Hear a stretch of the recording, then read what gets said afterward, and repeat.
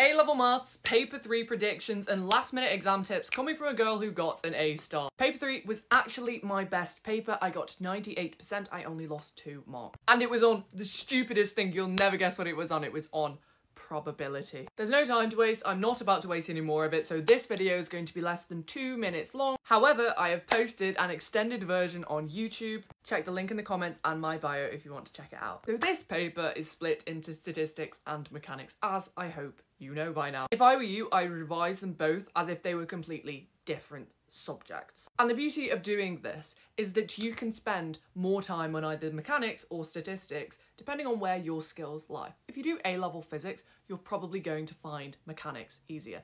If you do A-level statistics, you'll find statistics easier. That's why I found it so easy. Or in further maths, if you do further statistics or you do further mechanics, this is going to be really helpful. Let's start with statistics tips. In statistics, you need to understand what is going on. And I can't lie, year 1, year 12 statistics, it's not difficult.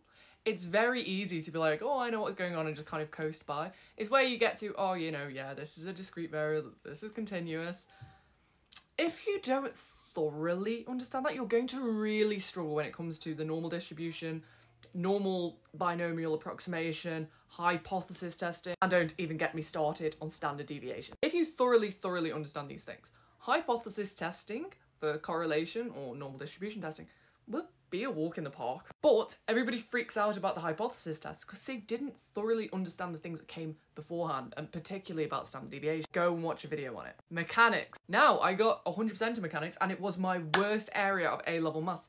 I only did so well because I spent so long revising it. Unlike statistics, mechanics is hard from the get-go. As in, they pulled those Suvat equations out and I was like, what is this?